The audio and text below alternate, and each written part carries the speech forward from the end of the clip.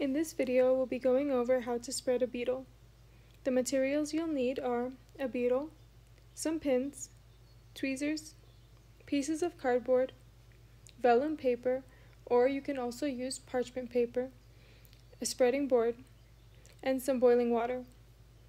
For this demonstration, we'll be using the reverse side of our butterfly spreading board. Alrighty, let's get started.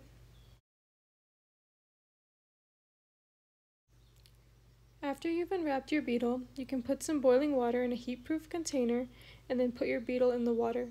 Here I'm using my tweezers to submerge the beetle completely in the boiling water.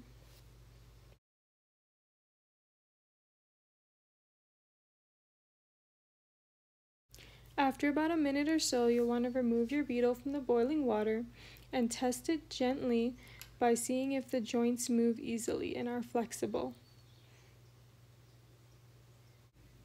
If the joints and legs for the beetle are still a bit stiff, you'll want to return it to the boiling water in increments of about 1 to 2 minutes. For this particular beetle, I did have to submerge it for a total of about 5 minutes.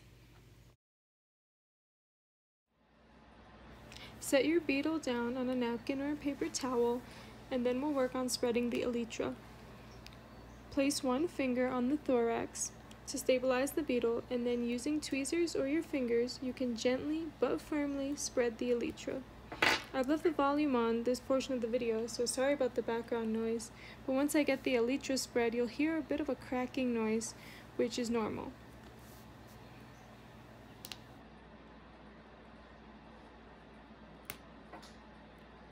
Got it. Now we'll move over to our spreading board. Remove your beetle from your paper towel and set him on the spreading board. Using your spade-tip tweezers, gently pull the underwings apart to expose the middle part of the body.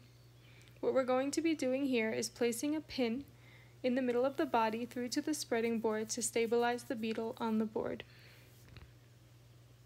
You'll want to take extra care to make sure that the pin does not go through the underwings.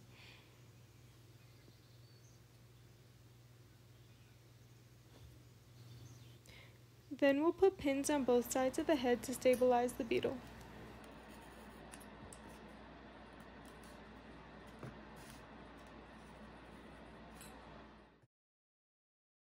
Using your spade-tip tweezers and your fingers, we'll now unfold the underwings.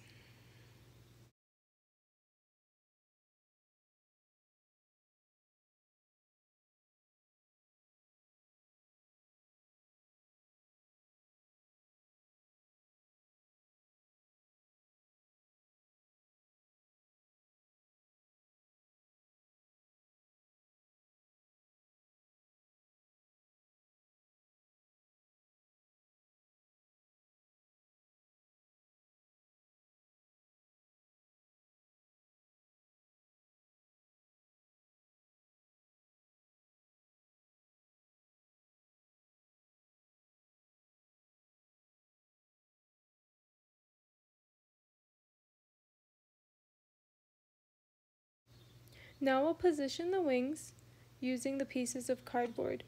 We actually reused an old shipping box. We'll place the wing above the cardboard to get it to be about the same level as the body. For this particular demonstration, we're using 2 pieces of cardboard under each wing. This will help it dry nice and level.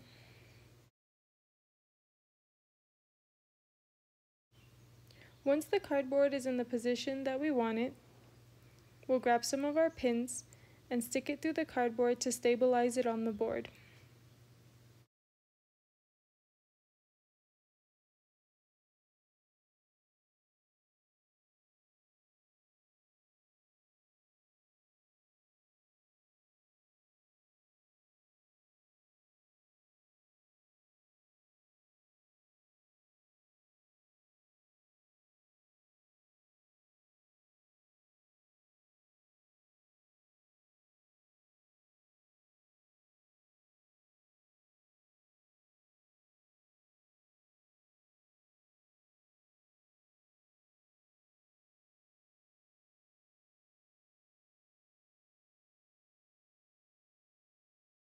Now that the cardboard is stabilized and in the position that we want, we'll pull up the underwings to the desired position and stabilize those with some parchment or vellum paper. I did have to recut my vellum paper to bigger rectangular pieces because the smaller strips did not hold the wings up sufficiently. After you have the paper positioned over the wings, you'll want to take your pins and pin the paper in place. I did pin fairly close to the wing to help hold it up, since for this beetle the wings did have a tendency to sag. Repeat pinning the wing on the other side. We'll now work on positioning the legs. For this step I did use ribbed tweezers because I find them a little bit easier, but you can use spade tip tweezers as well. I just find that they slip a little bit. When you put your pins in, you want to make sure they go in a crisscross motion, fairly tight against the leg to prevent any movement. You'll want to check and reposition your front legs if needed. Once you're happy with the positioning of your beetle on the spreading board, you'll want to let it dry for 2 to 6 weeks depending on your location and the humidity.